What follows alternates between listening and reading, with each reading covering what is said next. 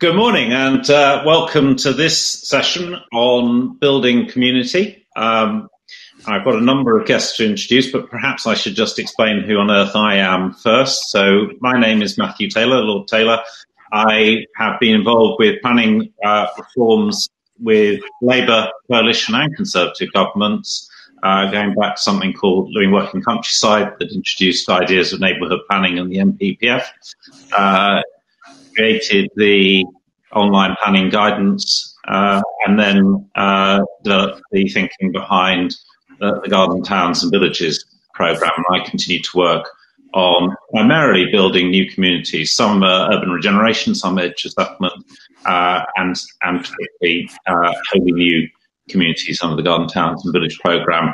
So my obsession in that is how do you create community, how do you create functioning places that are thriving, as it said on my old rural review, living working places that people enjoy living in and provide economic, social and environmental sustainability. Therefore, I'm particularly pleased to be hosting this panel today because it goes to the heart of many of those concerns. And we've got an interesting and expert panel to introduce to you. Helen Evans, who is chair of Network Housing Group, one of the leading housing associations, developing housing association. I was chair of the National Housing Federation in the past, so it's good to see a debate around the importance of housing associations, who I see as critical partners in much placemaking that goes on around the country. We're hoping to be joined by Ben Houchen, the Mayor of Tees Valley, but as is the one of these online debates, somebody's computer system fails at the critical moment and he's having difficulty getting online, but we're hoping he'll be joining us. If he doesn't, the face in front of you is Will Tanner. Welcome to you. He's Director of Onward and will be sitting in Ben's place, so as long as Ben doesn't arrive. So thank you, Will, for coming in at the last minute. But also, of course, you've been heavily involved with the whole organisation at this event. I'd then like to welcome Mike Amesbury, who's the Shadow Minister for Housing and Planning. I understand he's sitting in Parliament at the moment. He assures me Boris isn't anywhere in sight. And unlike me, he hasn't got the risk of the postman arriving and the dog going mad. So, but just about everybody else is mad in Parliament, and I can say that with some experience.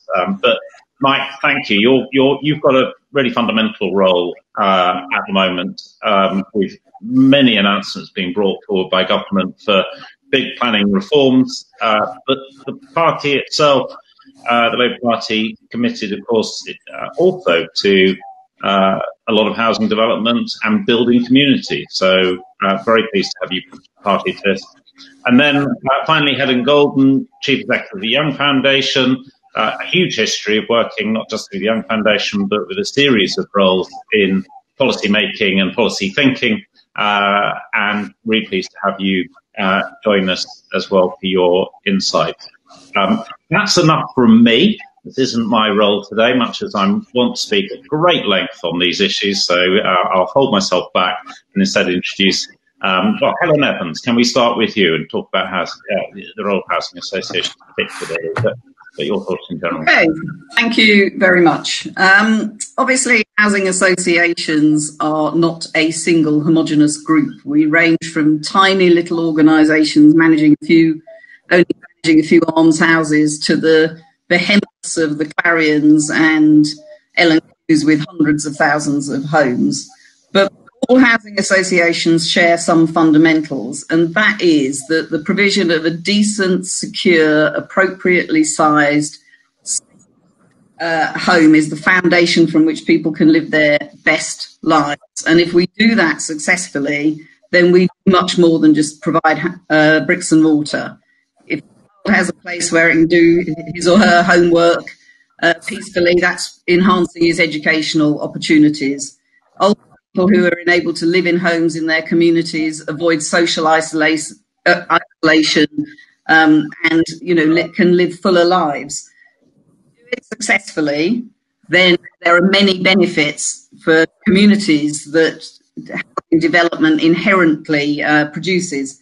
However, many housing associations do much more than this. They involve themselves in the other activities that make successful communities. For example, they provide assistance into employment, they provide activities for young people, and they do this out of a sort of both social purpose but also a sense of enlightened self-interest, because obviously, you know, if you've got people working, whether in local enterprises or from home, they're able to pay their rent. That's an important part of our business model. So there's a social purpose element to it, but there's also, as I said, enlightened self-interest.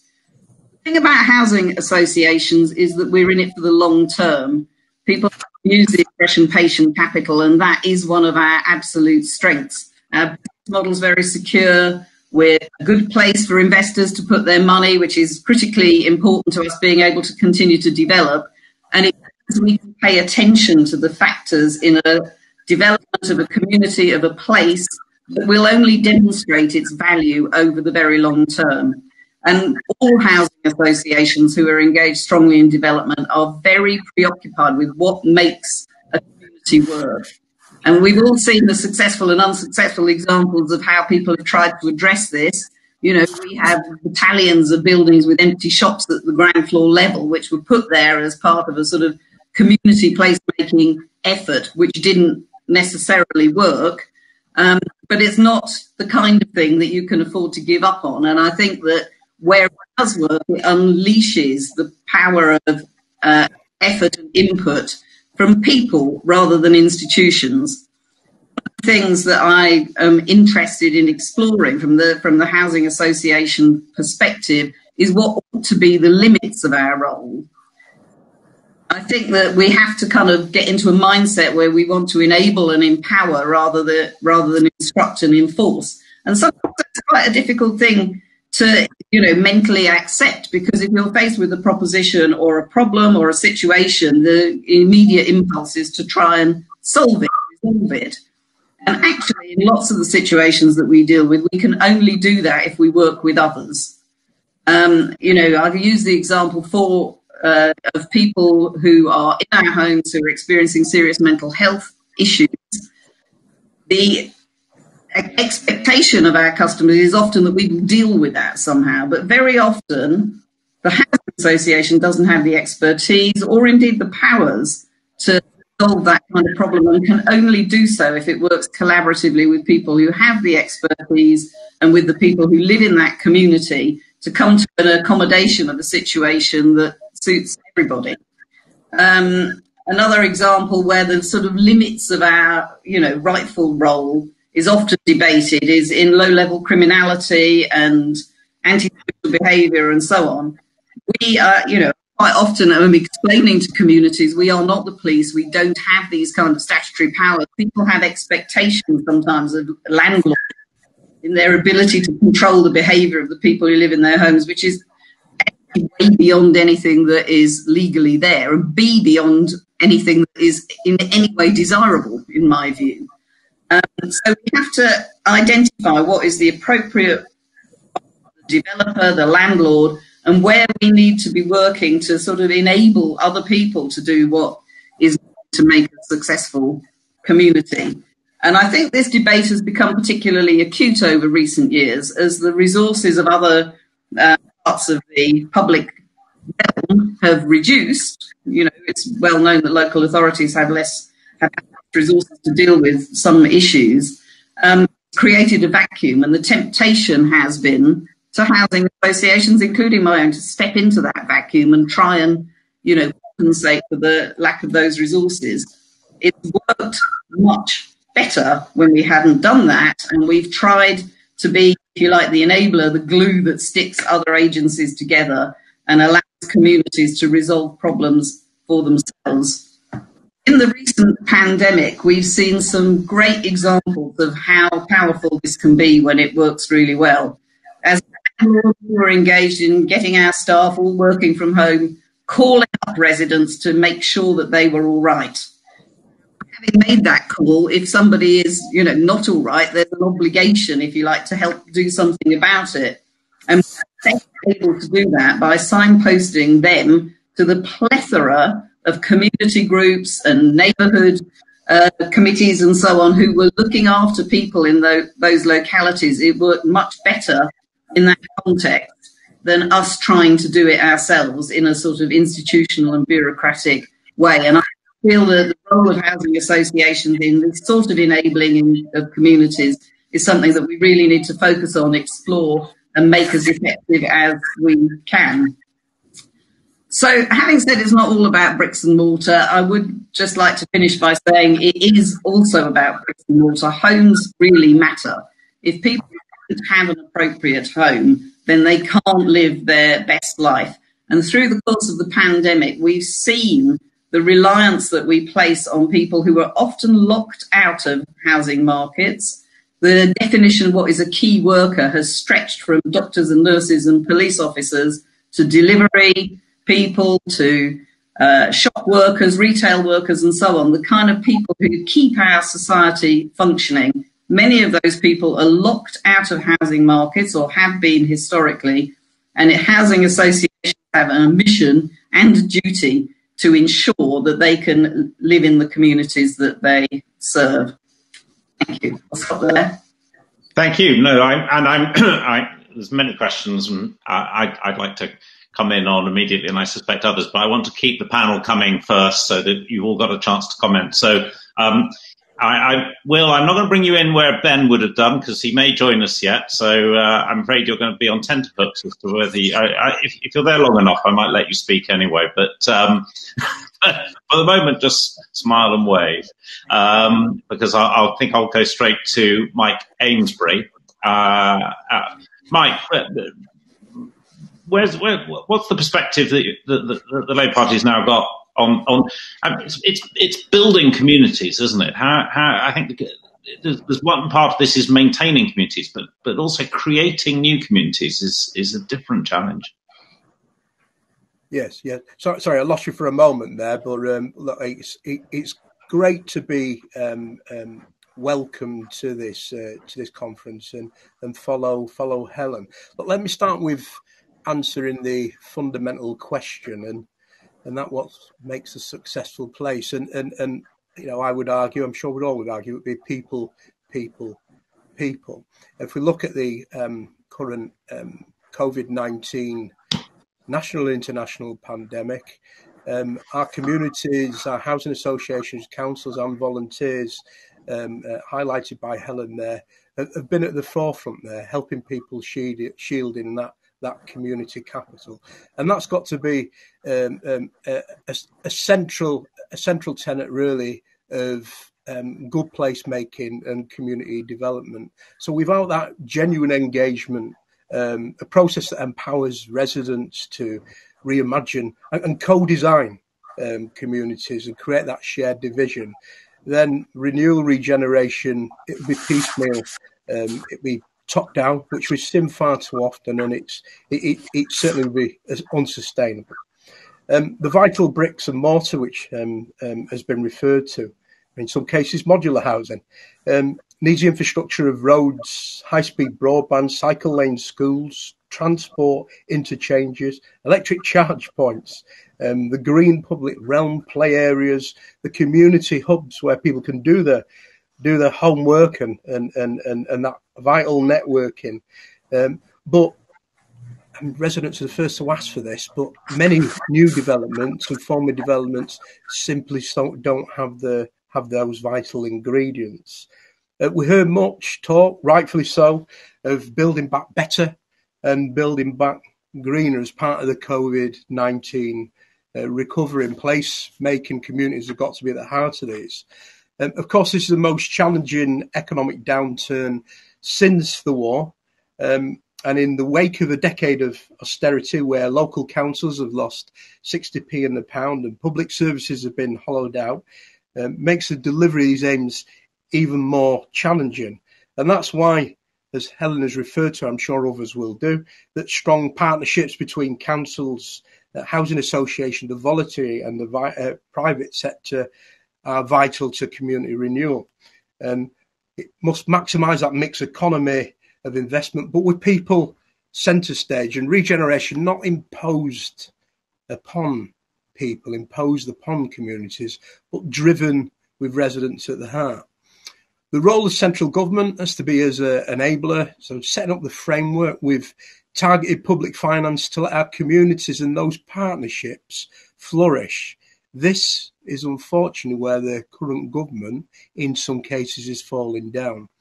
Genuinely good affordable housing as part of the housing mix is not being built anywhere in terms of the required numbers. The latest stats from the current quarter of the market housing from the Master Builders Federation is 38,000 light.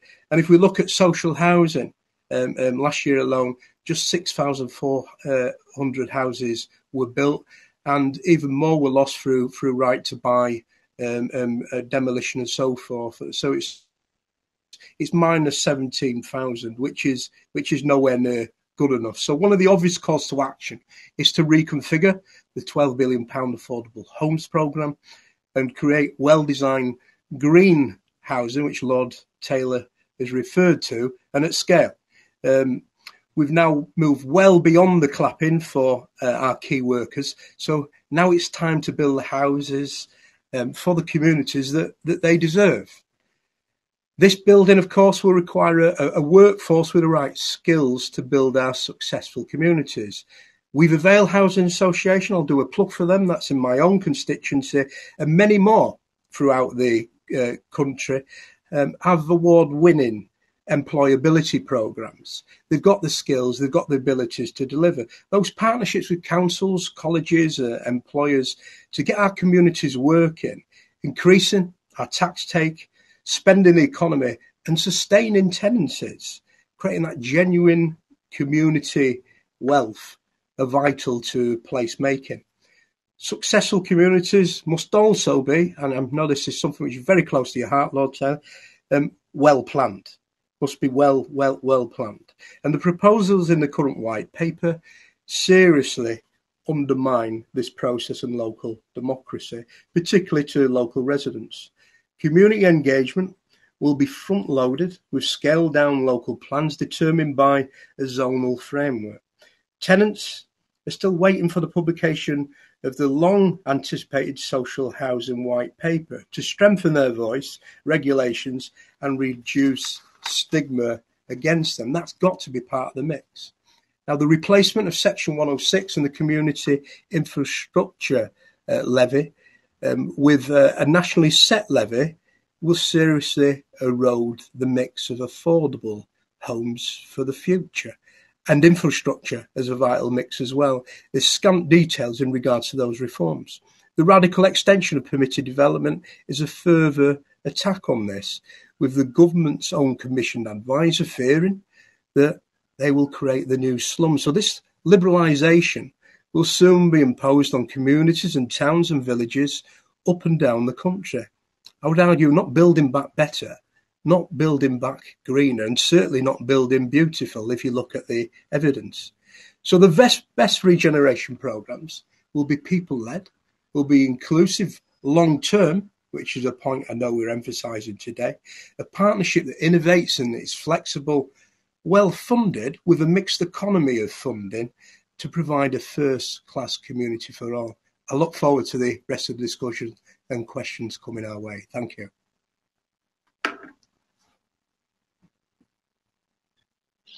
Unmute myself.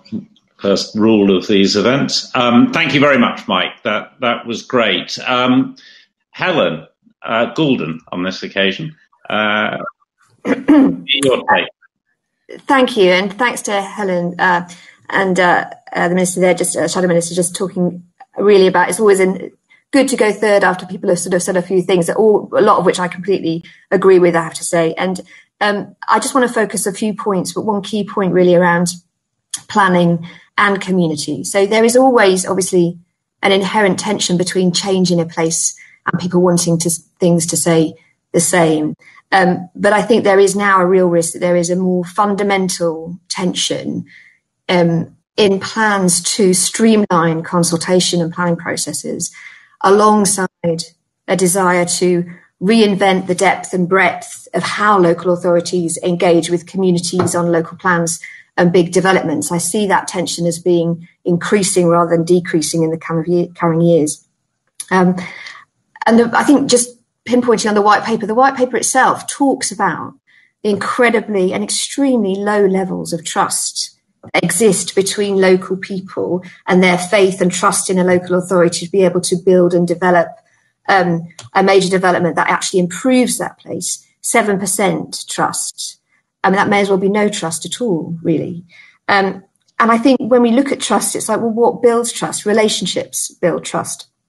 And that means not just trying to cultivate trust and relationships between institutions, whether they're housing associations or local authorities or big property developers or whoever, or other anchor organisations in a place, not just between organisations that have hard boundaries and with communities who are often changing, contested, different, and have their own dynamics between them, but also the trust within communities. I think COVID has shown us that communities can come together incredibly effectively, and they can divide just as quickly, often along pre-existing fault lines that are very sort of easy to sort of rub raw the sore of discontent on, I think. And so I think that the idea of sort of how we build back better, if that's the word, or how we approach planning and development of the new homes that we need, and how we have long-term investment in place, which really means that people need to be able to share more than just the pavements if you're to have a strong community.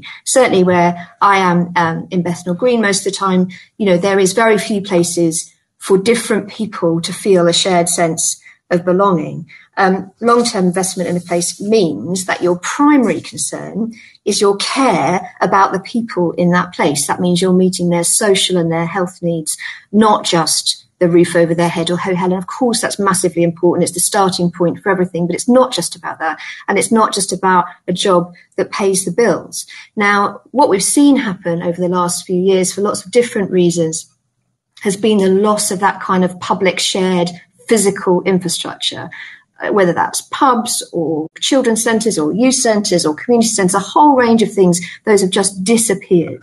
And so therefore it becomes really important not just to think about how you rebuild that, what the role of community businesses and all sorts of other kind of socially driven and community driven activities, but what's the role of new developments in making sure that we have those shared spaces with which people can be together and have that sense of belonging and identity.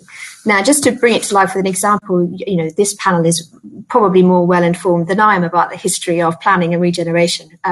But if I look at Whitehill and Goulden, which is in Hampshire, it's one of the healthy new towns. It's an ex-MOD site. It's a brownfield site. It's got 3,000 new homes that's going to be developed over the next few years. It's got a commitment and is part of the Healthy New Towns programme. And when you go down there, although it's a really peculiar place in some ways because it's half built, half not, you can see that they're prioritising health, mental health and physical health as kind of core part of the design. And so there's a bit in it which has a plaza, which has some trees that will mature over time and some kind of a cluster of housing developments around it, but quite small scale, really quite friendly, convivial. And then just to the side of it, there's a kind of a civic space, there's a health hub and a cafe, which provides that opportunity for people to be together. And when you look at that and you see how people are interacting, you see how the built environment builds community, and they've been very clever, I think, at trying to also build the social community development aspect to that as well. Now, if you contrast that with a similar, take the same square footage and go down to Devon in Paignton, where you've got a small coastal town where I spent much of my teenage years. It's a place called Victoria Park Shopping Centre. You've got a similar plaza, similar concrete brick space, and there is nothing around it. Nothing at all. It's just there. And when it would have been a model in the town hall for people to consult on, it will have had lots of little tiny people, models sort of showing how lots of lovely people will be doing their shopping and sitting on benches. And what actually happens is it's desolate by day and it's full of bored older kids at night. Now, that will be a well-known phenomenon to all of you, I'm sure. But the point to make is that the social behaviour that you see in Whitehill and Goulden and the social behaviour that you see in Paignton Victoria Park Shopping Centre is not an accident. It was completely designed in. At the point that planning was made, that behaviour really was determined.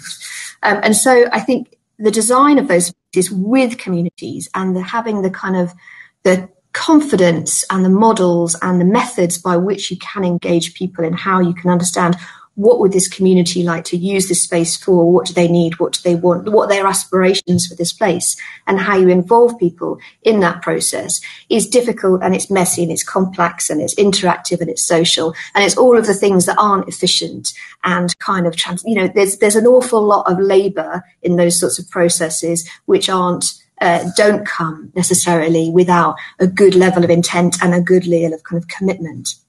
And so I guess the fundamental point I really wanted to make was that long-term investment in a place that's going to thrive is really about how you make community development, not community engagement, community development, the same discipline as property development. How do you think of those things? It's absolutely fundamentally two sides of the same coin. And there we have it. Thank you, Helen.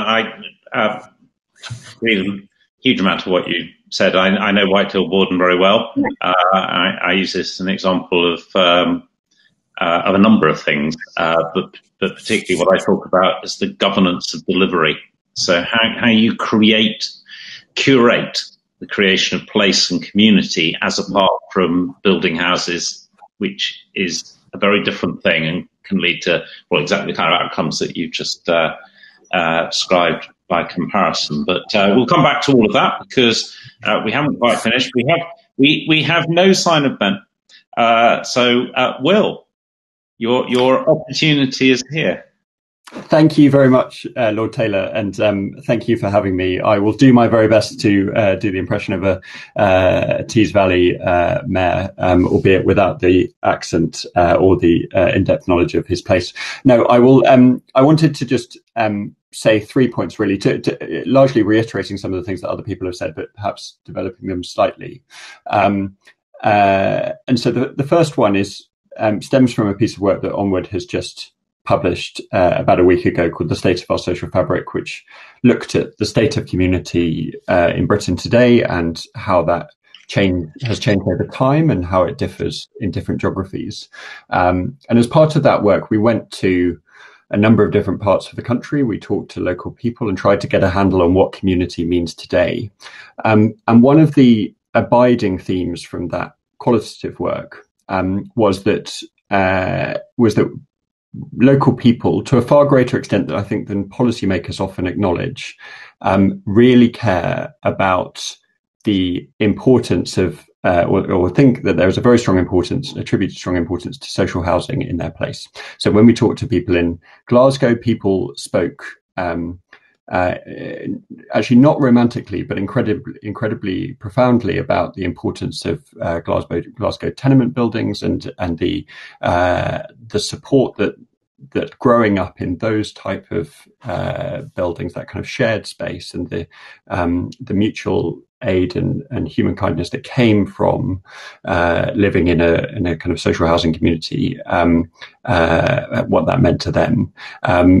I myself, until very late last year, I think Helen knows this, was living just around the corner from the Boundary Estate in Shoreditch, where I lived for about 10 years, which I think still claims that it is the first ever social housing estate in Europe. That is not just a beautiful part of London, but also somewhere where a large number of flats are still social housing, and there are still large numbers of people who speak very movingly about the kind of support and sense of community and belonging that comes from living in that social kind of housing setting.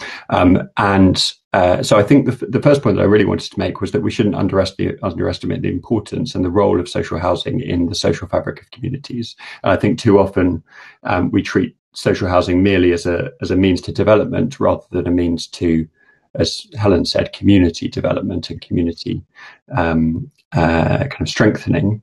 And just to put some data on that, when you look at the Government's Understanding Society survey and the breakdown by tenure, we found recently that when you ask people about the extent to which they belong to their neighbourhood, how much do you feel like you belong to your neighbourhood, 56% of people in social housing say they belong to their neighbourhood, either strongly or a fair amount. 66% of homeowners say that they do, but only 47% of private renters do. So there's a big gap between private renters and social housing and homeowners, and double the amount of private renters compared to social housing tenants say they do not belong in their neighbourhood. So there is I think, something quite innate and important about the link between social housing and belonging, and clearly the feelings of belonging, the importance of place, that kind of oikophilia that Maurice Glassman was talking about at the conference yesterday, that is clearly an increasingly important part of our politics and our society. We have obviously seen the long-term decline of social housing over many years, but more than that, I think we've seen the decline of stable housing. If you look at the data between kind of the mid-1990s, 1993 and today, the proportion of people in either home ownership or social rent has declined from around about 9 in 10 people to just over 3 in 4 people, 78%. And that's been driven not just by the declines in home ownership we've seen since 2003, but also by a long-term decline in social rent. Since the Second World War, the average rate of construction for social housing has fallen by about 95% on our figures, and that undoubtedly is having quite a big effect on not just the number of people in secure, stable tenancies or tenures, but also the number of young people, particularly in stable and secure tenure. So I think there is a key generational question here, and so for those reasons, I'm very, very supportive of the role that social housing can play in communities. But I just want to urge one note of caution, which comes from a Labour commissioned report actually just over 10 years ago, the Hills Review, which looked at the link between social housing and employment, and found a number of links between social housing tenure and lower rates of employment that couldn't be accounted for by the underlying characteristics of those groups. Subsequent reviews have largely shown the same thing. So, for example, between 1981 and 2006, the full-time employment rate for social housing tenants fell from 67% to just 34% amongst working-age social tenants, according to the Hills Review. And if you look at outflows from employment, while there was a very marginal 1.7% outflow from people who were in employment in 1994, 10 years later, 4.1%, so nearly just over double the number of social tenants were falling out of employment in that time. So it feels to me that there is a challenge to those who want to significantly grow the social housing sector. As I kind of would endorse implicitly, is that we need to think about, as Helen alluded to, the wider role of of housing associations and social housing, and the social purpose in terms of employment support, in terms of kind of other forms of support for those in those tenancies. And I think there are some really interesting opportunities there. So the Kickstart programme, for example, that the government's just launched, I know that housing associations are clubbing together to put together a consortium to provide Kickstart placements, 6-month placements for young people. That seems to me to be a perfect opportunity for the housing association sector to come together and demonstrate its commitment to supporting not just new housing development, but also the development of community, the supply of strong, secure jobs in different communities up and down the land. So just to kind of wrap up, I'm very supportive of the role of social housing. I think it plays a fundamental role in local communities up and down this country, but we should be cautious and recognise where there are areas where it could augment or improve its role over time, especially around employment. Thanks, Will, for that.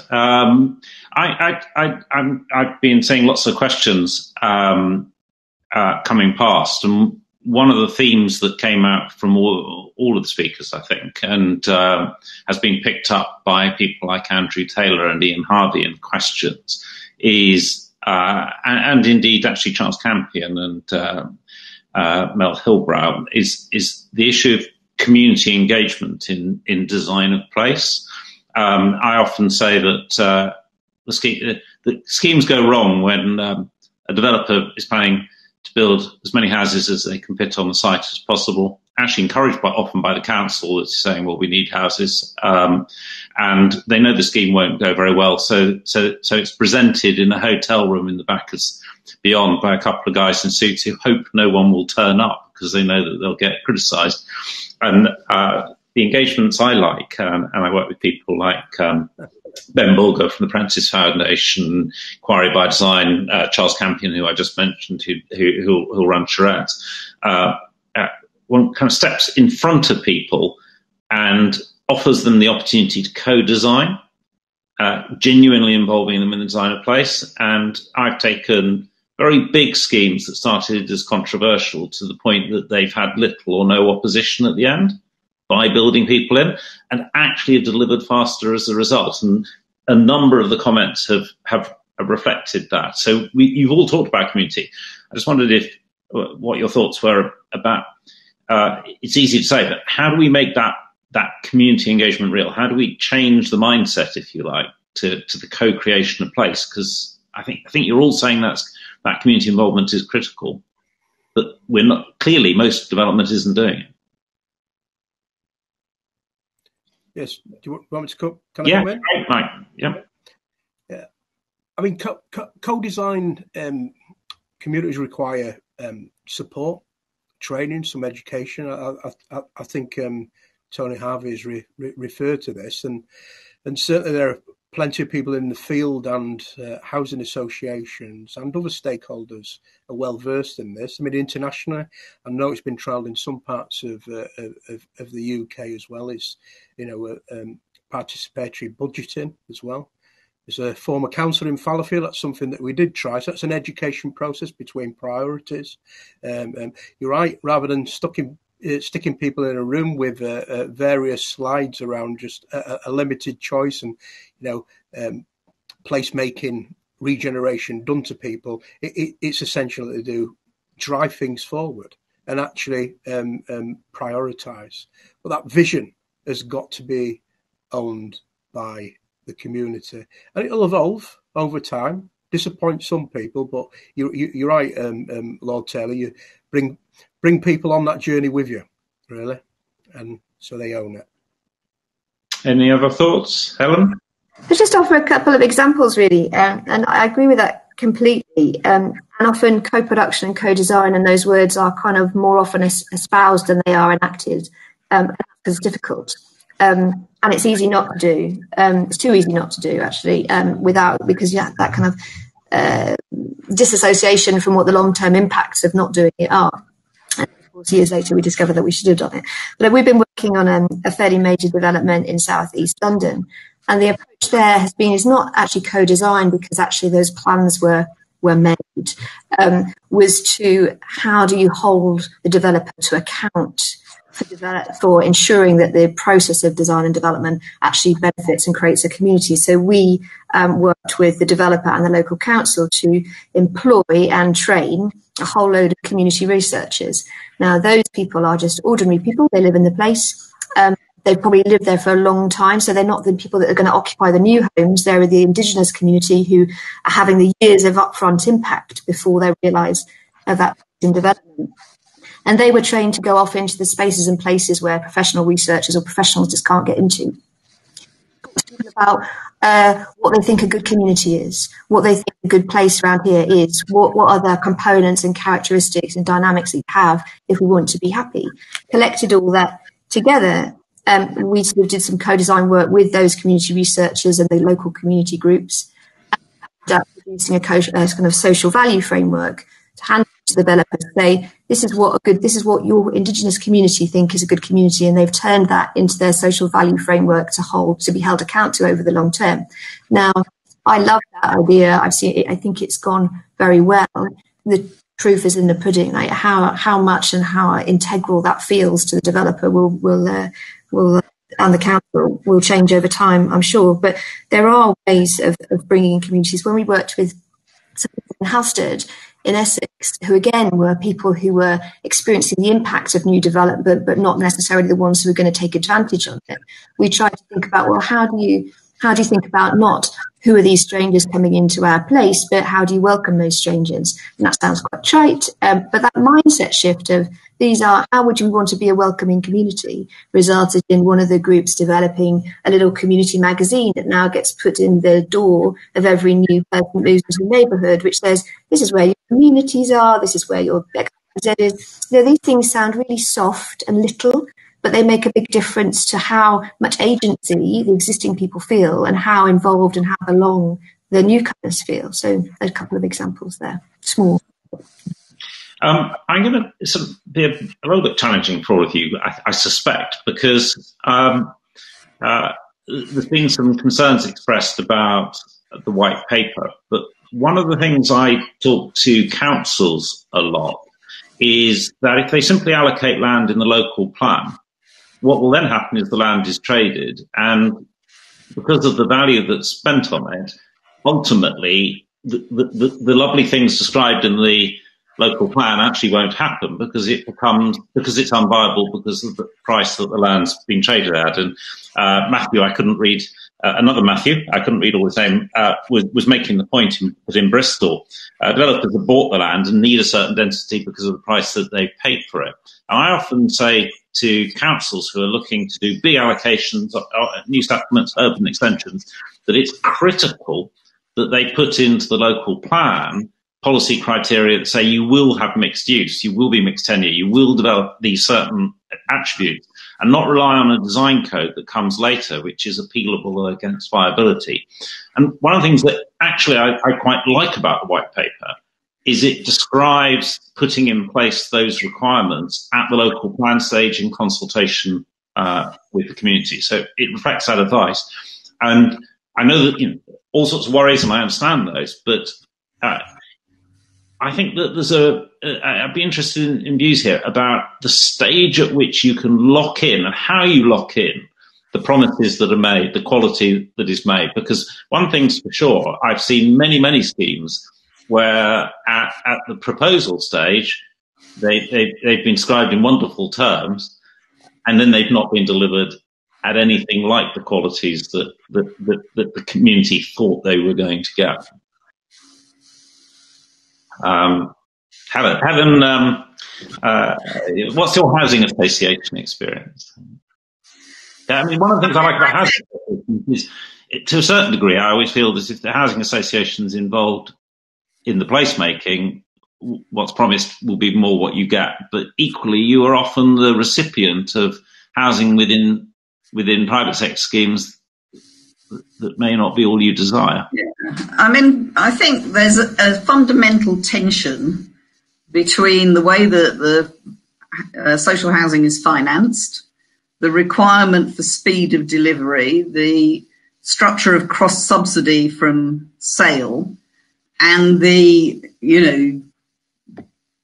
desperate need to be addressed, and the sort of time that is needed for fundamental place making programs, the time that is needed to create capacity in the community to successfully and positively influence how developments look and work. And where I think this has worked much, the best examples for housing associations tend to be long-term regeneration schemes, where the various sort of infrastructure issues, having to rehouse people, having to relocate people, having to negotiate with owner-occupiers and so on, puts a limit on the speed with which the scheme can be delivered, and therefore allows time for those kind of activities to take place. But there is a fundamental tension between we need 300,000 homes a year and the kind of input that is needed to produce really successful places at scale. And we need to have an open discussion about that, because our financial model is driving some of these density, intense development, fast developments that are needed to meet demand, but have the long-term problems that we're all aware of. I have to say, given coronavirus, somebody who's argued for more garden communities and more mixed use, and frankly, less density and less reliance on towers, I suspect coronavirus has rather changed the debate on this. So it's we're running out of time, rather shockingly, but so we can't go into it. But I do think that's true. Mike, can I just give you the last word? I kind of challenge this up. You know, it's easy to say the government's all wrong. Is there stuff in the white paper that you would say, actually, this bit, you know, lots I disagree with, but something you'd like to pick up from it, or something you'd like to put in it as a single item? Just your last words. We've only got a few seconds. Yeah, I mean, you mentioned the land question there. At the moment, it's very front loaded. Is that community engagement according to the plans there? So that's the way it demeans democracy and actually favours commercial developers with deeper pockets. So that certainly need to look at that. And look, I'm with you, everyone on this call. Look, I'd like to see a greater mix in terms of housing and public land for public good. We've actually, you know, healthy homes and healthy housing. If you look at the current pandemic, built into the plan. So if there are amendments to be laid, you know, I'd be kind of looking at that, and the key campaigners certainly marching forward with that in their hearts at the moment.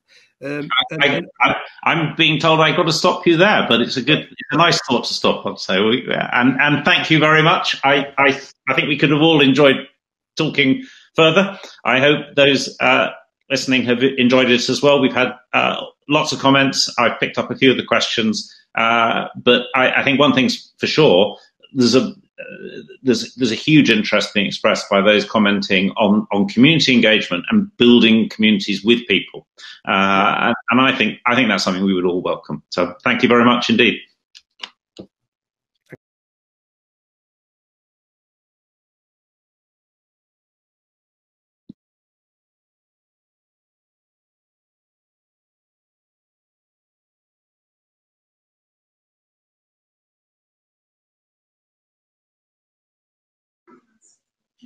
Lord Taylor, you can leave through the red door on the left. As it still said live, I wasn't sure if I was still live. So. And you hit the red door. All right. Thank you.